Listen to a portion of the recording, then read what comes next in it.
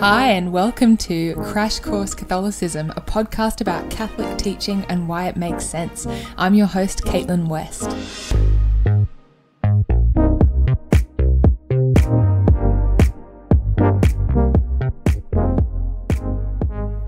Alrighty, welcome to part one of our two-parter on the Catholic Church. Okay, now you might be thinking, hang on a second, we are up to episode 14 of this podcast. How come it takes the Catechism of the Catholic Church so long to actually start talking about the Catholic Church, right?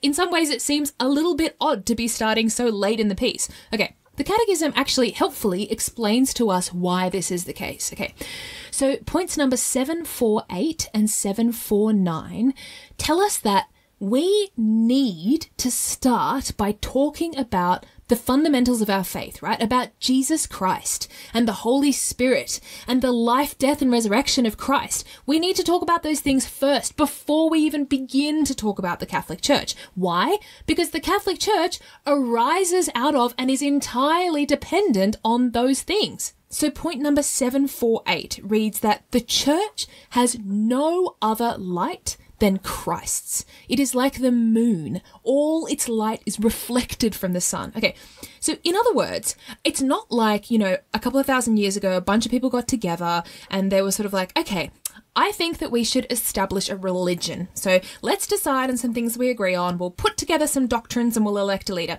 I mean, that's kind of almost how it's represented sometimes, especially by atheists. They'll say the church was just an invention of human beings. That's actually not how the church unfolded historically. And it's also not how the church works today. And that's really important.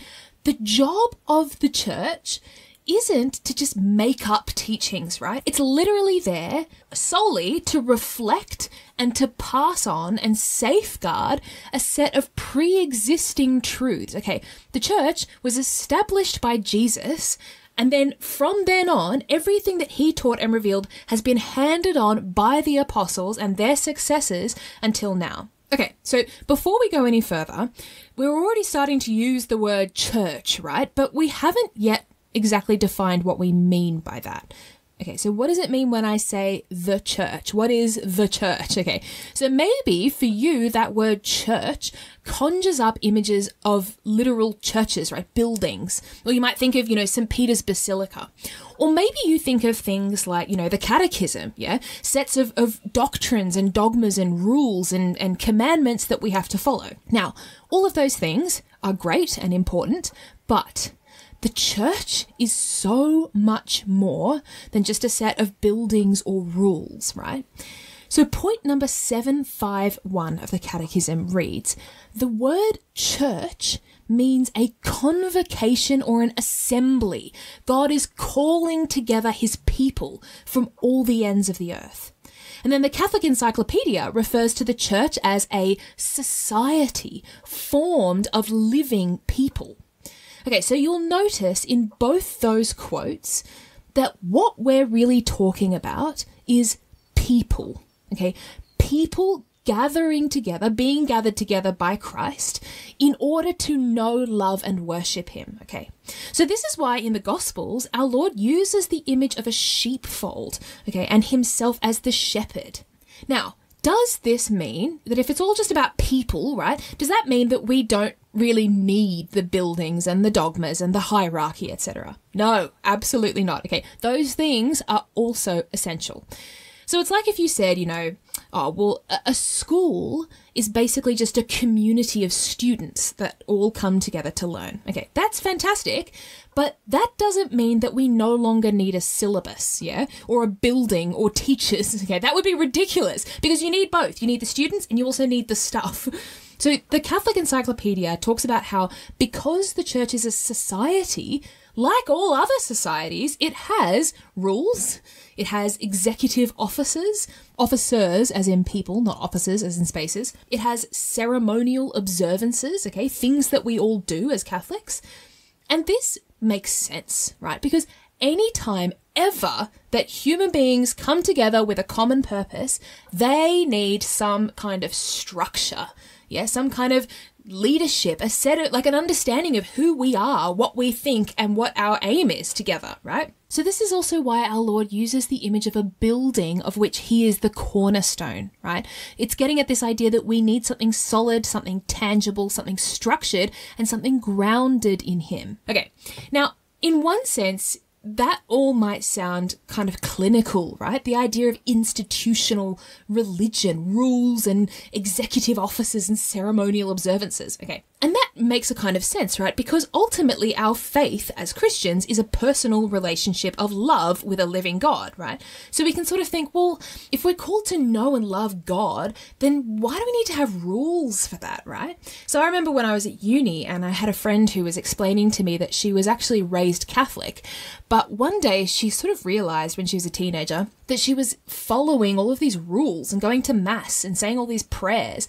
But really what it boiled down to was just the golden rule, right? Which is love God and love your neighbor. And she was like, oh, I had that light bulb moment and I was like, that's all that really matters.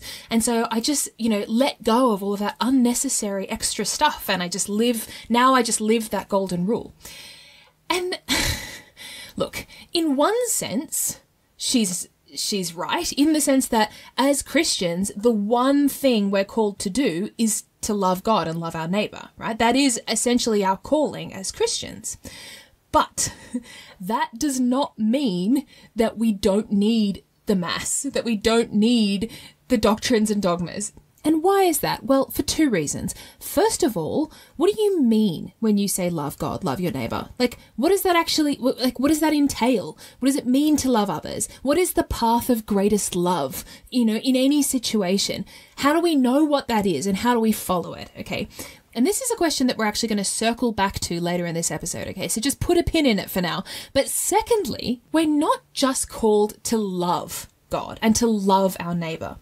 We are called to radically love God and neighbor. We are called, in fact, to the perfection of love. Christ says, be perfect just as your heavenly Father is perfect. So let's think about what it actually takes to become perfect in something, in anything, right? So I remember when I was a kid and my mum and dad had this copy of Vivaldi's Four Seasons on CD. And I got completely obsessed with it. I used to listen to it all the time and I just fell in love with the sound of the violin, right? I just thought it was so beautiful and I wanted to play music that had that kind of passion and emotion in it, right? So I begged and begged my parents and they eventually bought me a violin and let me start lessons. I was so excited, but oh my lordy may, I was so disappointed when I actually started the lessons. Because here I was, right, a 6-year-old completely ready to play Vivaldi and all my teacher would let me do is play these boring scales over and over. And there's so many rules about where your fingers have to go and how you have to hold the bow. And she was always standing over me saying like, well, you didn't do that right and you could do that better. And I just felt, my 6-year-old artistic soul felt so oppressed, right? I was like, I just want to play with wild abandon. Why do I have to follow all these rules? But over time, obviously, I started to improve through this practice. And I remember the first time I actually started to enjoy the sound of my own playing was when I was a teenager and I was playing something and I was like, whoa, this actually sounds nice. Like I'm enjoying listening to it. And eventually I did play Vivaldi. I was able to play it with, it wasn't exactly virtuosic, but I was able to play it with emotion and color and vibrancy. Precisely because I had learned all of those rules and done the scales and done those hours of boring musicianship, right? Now, let's consider a different example. So you might have heard of a woman called Florence Foster Jenkins. So there was a movie actually made about her quite recently starring Meryl Streep. Florence Foster Jenkins was an amateur opera singer from the 20th century, and she was absolutely renowned for being terrible. Okay, like she could not sing on key to save her life, but she sang with great enthusiasm and great passion, right? She was like Algernon in The Importance of Being Earnest. I don't play accurately, but I do play with wonderful expression. So she had all the expression, but she didn't know what she was doing. There's this fantastic quote about her from a guy called Stephen Pyle, and he says, "No one before or since, has succeeded in liberating themselves quite so completely from the shackles of musical notation. I love that quote, because it's like, yeah, exactly. Once you shed the restrictive shackles of rules and regulations, that's where you end up. You sound awful.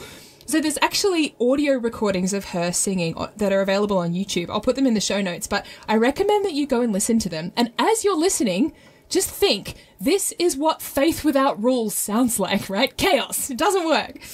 Okay, so you might be thinking, oh, Caitlin, I get it, sure, we need to follow rules. But aren't the rules just written on our hearts? You know, like, why do we need a church to tell me what's right and wrong? Surely I know what's right and wrong. And this is quite a common objection, right? I actually was recently reading a memoir by an Australian singer and actor. It's a really beautiful memoir, but there was quite a sort of sad few paragraphs where she was talking about why she left her faith. And this is precisely what she said. She was like, I don't need a church to tell me what's right and wrong. I know what's right and wrong, right? I have a conscience and I just need to follow that. And so she left the church behind. But it was interesting because as I was reading the book, so many of the things that she said that she had done or experienced, I was thinking, well, you thought that that was right or good. I'm reading it thinking, I think that's wrong and not good. Okay, so which of us is right? Like, how do you know that what your conscience is telling you is more correct than what my conscience would be telling me in that situation? And we see this in the world around us, right? Like, we only have to pick any of the sort of big hot button topics of today and look at the kind of division that there is around the world in terms of, you know, what's right, what's the ethical, moral decision. Or we can look at, you know, the thousands upon thousands of Protestant denominations around the world that have been split along really important theological, ethical lines, right? So this is something that Peter Kreeft talks about. He says, suppose Christ had not established a single visible church with authority to teach in his name. Suppose he had left it up to us. Suppose we had to figure out the right doctrine of the Trinity, the two natures of Christ, the sacraments, Mary. Who then could ever know with certainty the mind and the will of God? So what this points us to is the fact that we need a church, and not a church that is purely guided by human intellect and human consciences, right? Our own opinions on what we think is right or wrong, because it changes all the time and it changes from person to person. What we need is a church that is established and then guided by the God that it worships. Okay, so that kind of what we call juridical element of the church, that's necessary. But that's not it. As we've already said, the church isn't just a set of rules and regulations. So the Catechism in point 771 refers to the church as the mystical body of Christ. So if you remember in the last episode, we talked about how every person in the state of grace has the divine life of God flowing through them. Okay, so the image that Christ uses in the Bible is of a vine with its branches.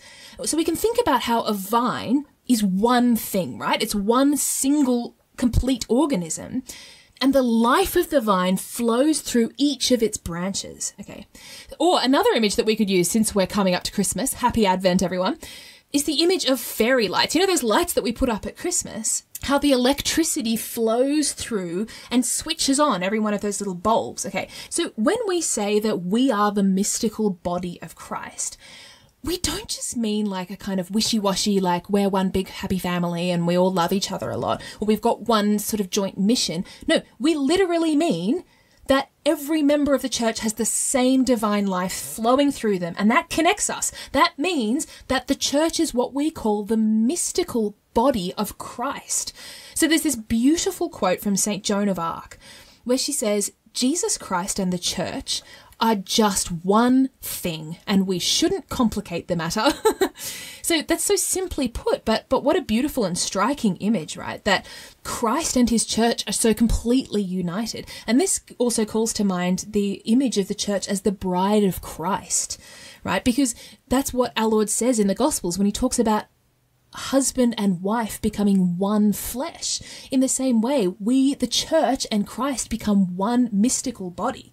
Okay, so this idea that we're all the one body of Christ, okay, might seem a little bit sort of abstract and airy-fairy. Like, what does that actually mean? What does the church actually look like? So what are the characteristics of this one body of Christ? So in the Creed, we say that the church is one, holy, Catholic and apostolic. So what do those 4 words mean? Okay, let's unpack each of them. So when we say that the church is one, what we mean is that it is united.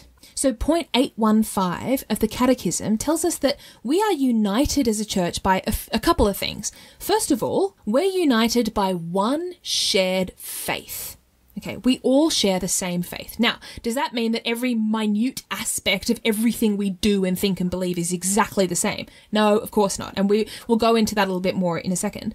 What that means is that there are important definitional things that make my faith and our faith Roman Catholic, okay, rather than Protestant or Hindu or Muslim, okay. So we call these things, these important fundamental things, we call them dogmas, okay. So things like the infallibility of the Pope, the real presence of Christ in the Eucharist, the fact that Mary was conceived without sin, okay. These are all aspects of the faith that all Catholics share, and in fact that all Catholics have to share in order to be called Catholic. Okay. Now, that might sound a little bit harsh. Yeah, it might sound like we're being a little bit almost discriminatory or unfair to people who, might not share all the same beliefs, but they still want to be Catholic and they still love the Catholic Church.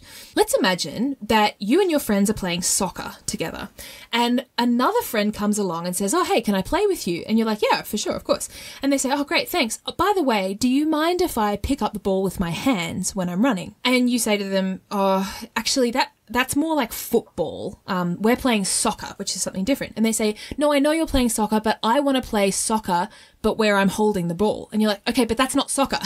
That's football. So if you want to play football, there's actually a few guys over there playing football. You can definitely play with them. Like, go for it. You're free to play football.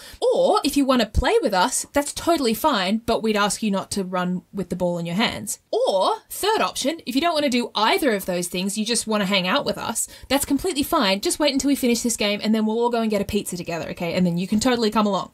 So that's not you being unfair and discriminatory, okay? Because what that person is describing isn't soccer, okay? It's something else. And that's fine. They have every right to play that other game, but they're not playing soccer. So it's kind of similar with the church, right? If someone comes along and says, "Hey, look, I really love the Catholic Church and I want to be included, but I don't think that the Pope is infallible and I don't think that it's really Jesus in the Eucharist. So what do I do?" And you could say to them, "All right, awesome. It sounds like what you're describing is more like Protestantism. Or if you want to join us, you're totally welcome to. Maybe you can spend some time thinking and studying and praying with the Catholic Church and trying to find answers to some of the questions that you have. Like, we've got plenty of material. We can help you out with the things that you don't understand or don't agree with."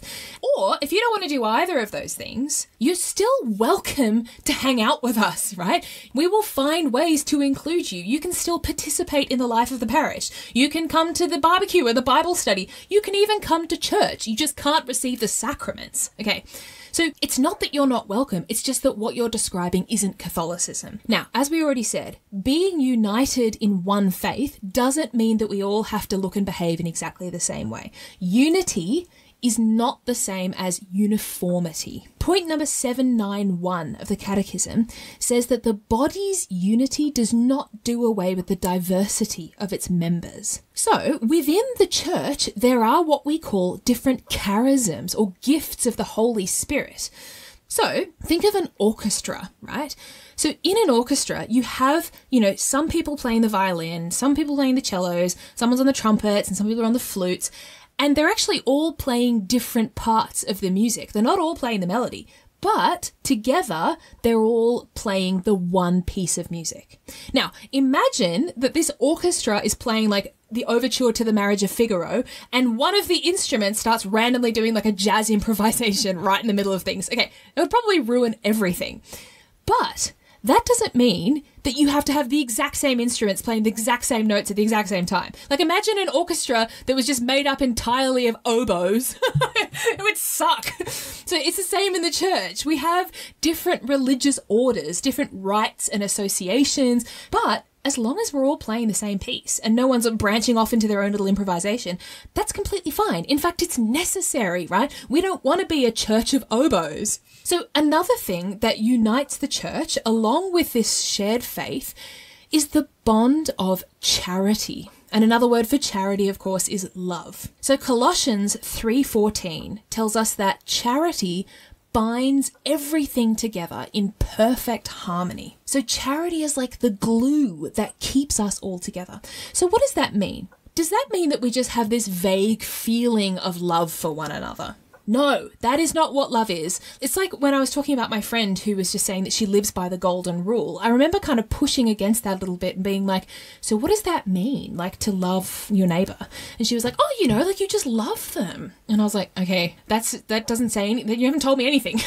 So we have to live our love for others in the church. We have to be united in love. So what that means is that I can't get around being like, yep, I'm a Catholic, I love the church, I love my faith, I love God. And then at the same time, I'm like talking crap about my parish priest behind his back with my friends. Or I'm making fun of that nun who taught at my school. Or I'm like complaining about, oh, I just can't stand that person from my youth group.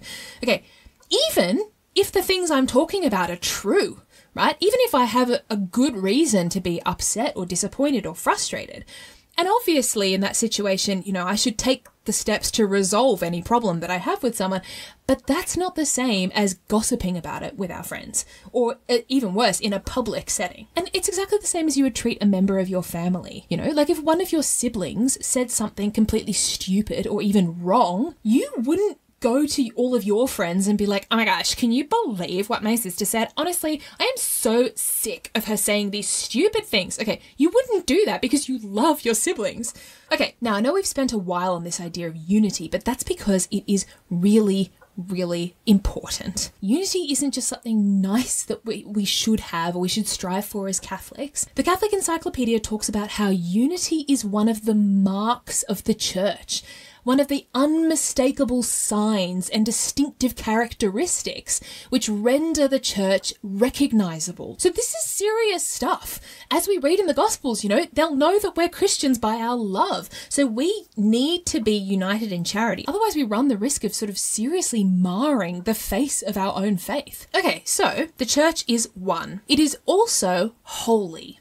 So what does it mean to say that the church is holy? Point number 823 of the Catechism reads, the church is unfailingly holy because Christ joined the church to himself as his body and endowed her with the gift of the Holy Spirit. So what does this mean? This means that the church is holy because God is holy, not because we are, okay? It doesn't mean that every member of the Catholic Church is a perfect saint. So if we return to that image of like fairy lights, right? We think about how the current of electricity flows through the whole string of lights, okay? But the degree to which it lights each of them up depends on how well each of them is allowing the current to flow through it. Some of them might be dimmer than others, and some of them might have gone out altogether. They might be completely disconnected. But no matter what's happening with the individual light bulbs, the current itself remains strong, okay, remains flowing through that wire. And it's the same with us, right? Like, Christ is holy and he has imbued his church with his divine life. So what makes the church holy isn't the degree to which I'm cooperating with God's grace. What makes the church holy is God. And this can be really helpful to us when it comes to those moments in the history of the church, or even at the moment, when we look around us and we see things that might upset us or scandalize us or hurt us. And we think like, how can this church be holy? How can it be from God? And how can I be part of something so broken? And of course, if we're all part of the one body, then when someone does something wrong, it hurts all of us. And that's okay. We should feel that. But at the same time, we need to remember the church isn't a club that I join because, I like all of its members or I think that they're all perfect saints, right? Of course, there are many, many saints in the church. And that's one of the reasons why the church canonizes people, to remind us of what is possible. At the same time, so there's this saying that has been attributed to St. Augustine, although to be honest, I can't find where he actually said it. I think it might be one of those false attributions. But anyway, it's still a good saying. It's that the church isn't a hotel for saints. It's a hospital for sinners. Okay, I'm not part of the Catholic Church because its members are all perfect. I'm part of the church because Christ is perfect. And when I unite myself to him, I get to participate in his divine life. And if I allow it to flow through me unimpeded, then I can shine as brightly as all of the other great saints. Okay, so the Catechism also tells us that the church is Catholic. Now here we're talking about the word Catholic with a lowercase c. So point number 830 of the Catechism says that the word Catholic means universal. So what this means is that everyone in the whole world, no matter who they are or where they're from, everyone is called to be part of that one mystical body of Christ. So point number 831 says, the church has been sent out by Christ on a mission to the whole of the human race. It makes me think of the Blues Brothers. We're on a mission from God. We really are. Now, this might sound a little bit problematic to some people. Okay, this idea that everyone in the whole world is called to be a Catholic. Because at times in history, the spread of Christianity has unfortunately been associated with and sort of caught up in colonialism, right? It's really important here to return to the idea of diversity and the difference between unity and uniformity. Spreading Catholicism, people don't need to sacrifice their own cultures or conform to a specifically Anglo-Saxon form of Christianity.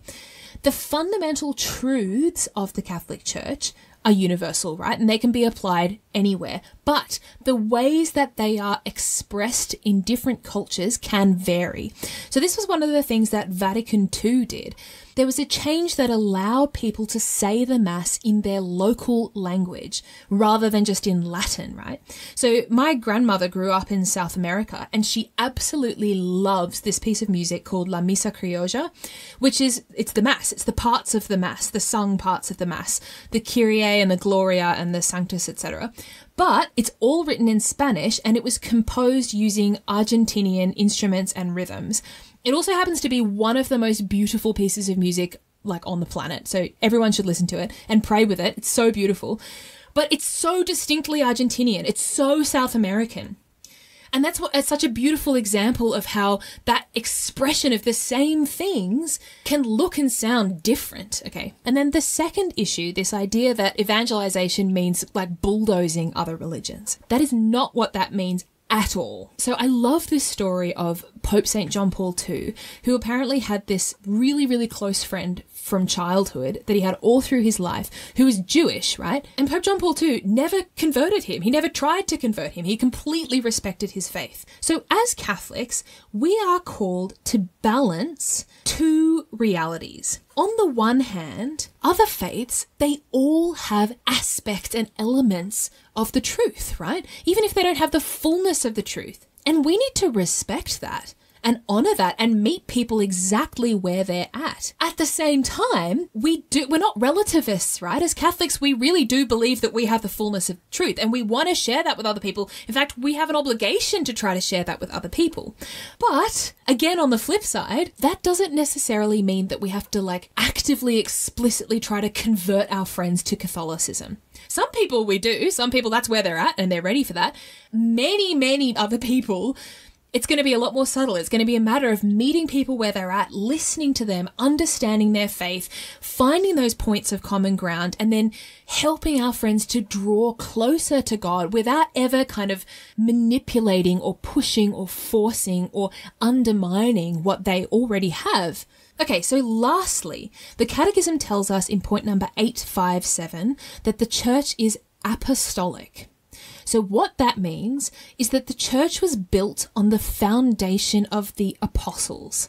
Okay, Christ established his church through the apostles. The apostles then passed on the same faith that they received, and they also passed on the authority that they had received to their successors. And that same faith has been preserved and passed on and continues to be and will be via the magisterium, which is made up of the bishops. And actually, I've probably mentioned this before, but one thing that it's always really worth doing if you want to look at how well the faith has been preserved from, the earliest years of Christianity is to read the writings of the early fathers of the church.